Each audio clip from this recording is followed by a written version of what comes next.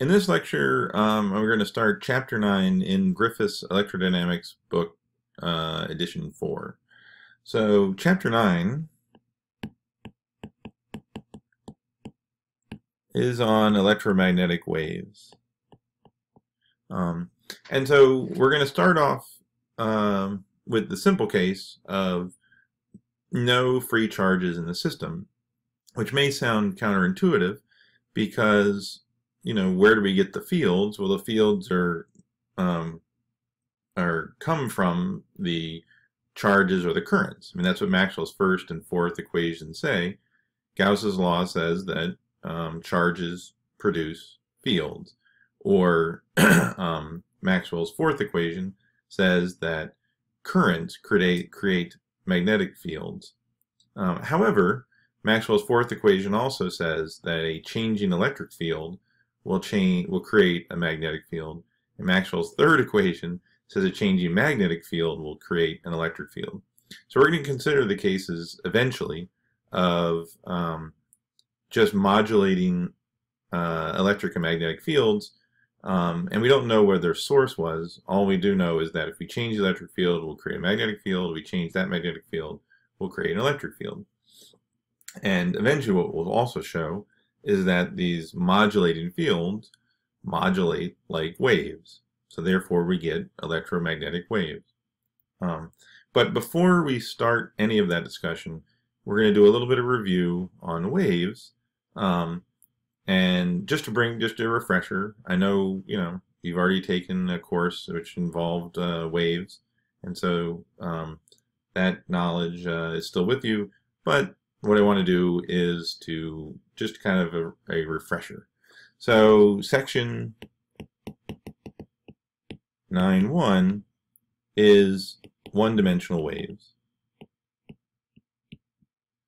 And actually subsection 9.1.1 is on getting a wave equation. How do we come up with a wave equation? So, we could start really far back and say, what is a wave? And you could come up with some definition like it's a disturbance of a continuous medium with properties of a fixed shape and constant velocity. So that seems to cover all our bases. But essentially that's what we're going to focus on, is the fact that it is a disturbance of a continuous medium. So that is a key feature of waves, is that it is a continuous structure, unlike a particle, where a particle is localized in one spot right here. The wave is a continuous disturbance in that medium. It's actually a little bit easier if we start thinking not as a sinusoidal continuous wave, but as a wave pulse. So if we just look at one pulse here of the wave, then that pulse is going to move with a velocity, and it's going to move down to this position. So I'm looking at the position z, and I'm looking at the some function which describes the shape of that wave pulse. So this wave pulse is moved from an initial position here to a final position here.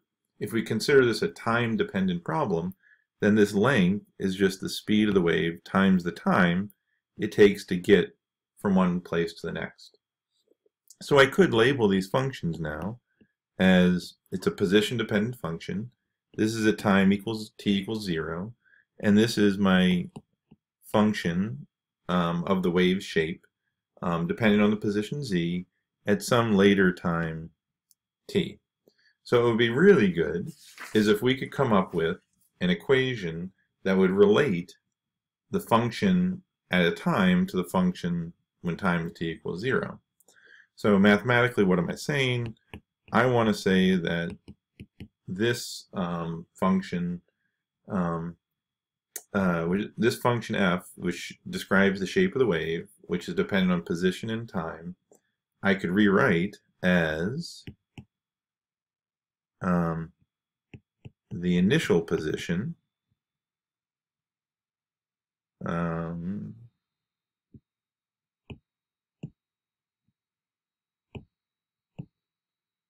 at a time t0. So in order to get from here and work my way back to here, I have essentially said that I'm just going to take this function and I'm substituting z for this initial position, z minus vt. That gets me back to the initial spot.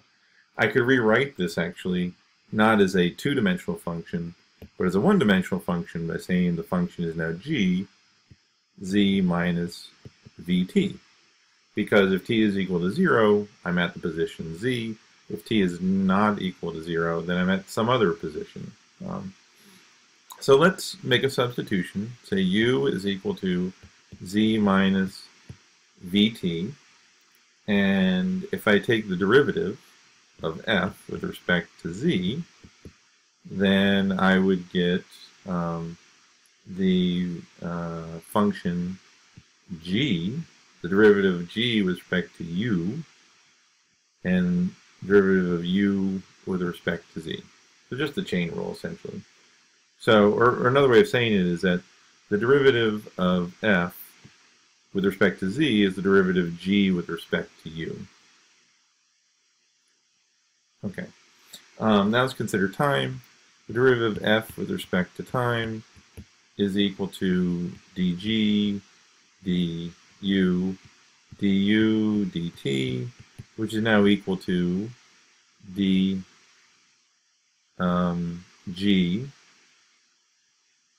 du, like so, except for the fact that du dt is equal to minus v. So I have to put a minus v in here, like that. Okay, so now if I take the second derivative of f with respect to z is now taking the derivative dz of dg du, which is like taking the second derivative of g with respect to u, du dz, which again du dz is just 1. So the second derivative of f with respect to z is the same as the second derivative of g with respect to u. Okay, now let's do that with time. Second derivative of f with respect to time is going to be equal to the derivative with respect to time, dg du minus v. The minus v is a constant, so I can pull it out front. And I would then get the second derivative of g with respect to u. And the chain rule gives me a du dt, which again we said was minus v. So that means I get a minus v quantity squared, the derivative of g with respect to u.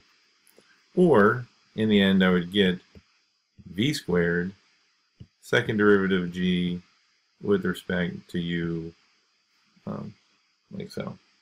So, if I take a look at this, so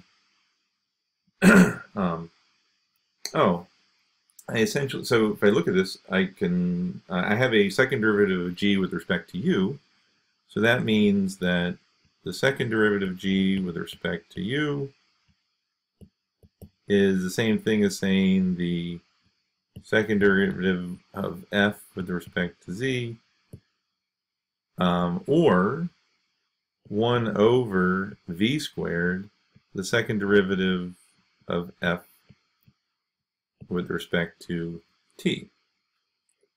And that is my wave equation.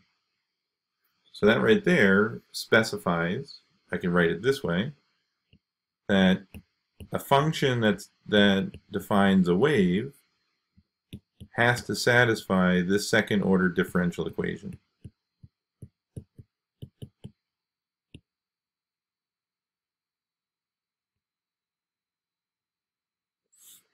That when you take the second derivative of the function with respect to the space variable, and then that should be equal to the second derivative with respect to the time variable, with the factor of the 1 over v squared that you would have. Okay. Now, with what we could do is we could take a look at this and put this into more physical context and say, what if we had a classical string, and this string has now been wiggled to make it look like a wave, and that's because we have a tension in the string on both sides, like so. And what we can look at is the components of that tension, like this. So this is at some angle theta prime, this is at some angle theta, and if we look at that tension in the string, the change in the force in the y direction, in the vertical direction, would be t sine theta prime minus t sine theta. Or if we look at a small angle approximation, that means the sine of theta is approximately to the tangent of theta, and the tangent of theta is basically the slope. So the change in the function over z, like this. So I could put that in and say that the change in the vertical force is the tension dF dz at z plus delta z minus the slope of z at just z, which I can rewrite as the tension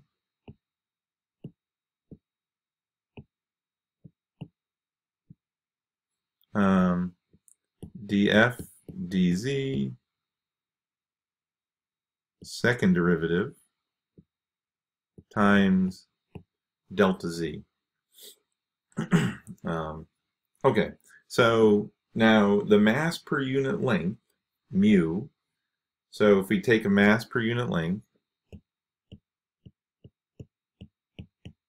of the string, so we basically kind of look at the string's linear density, and then we apply a Newton's second law, so delta F is going to be equal to the mass times the length, so that's the total mass, times the acceleration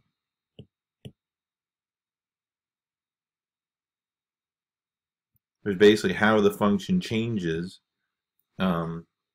So basically this is well, it's the change of the slope. The acceleration is just the change in the rate. So that's where I get, so little f is the shape of the wave, big F is the force. And so if I look at that, I now have what I had before. Oh, this right here is the, oh, I'm sorry, go back. The acceleration is the change in my shape with respect to time. Okay, so now if I put this back, if I equate delta F, then what I would get is tension, change in the function with basically the slope with respect to position, delta z, is equal to mu delta z, the change in my function with respect to time, the second derivative. So delta z's cancel, and what I'm left with is my wave equation, which essentially says that the 1 over the velocity is equal to mu over t, or the velocity is the square root of the tension in the string divided by the linear mass density. And that's what we're going to find for all waves, is that the velocity is dependent on some characteristic of the problem. And when we get to electric and magnetic fields, we'll find out what those conditions are.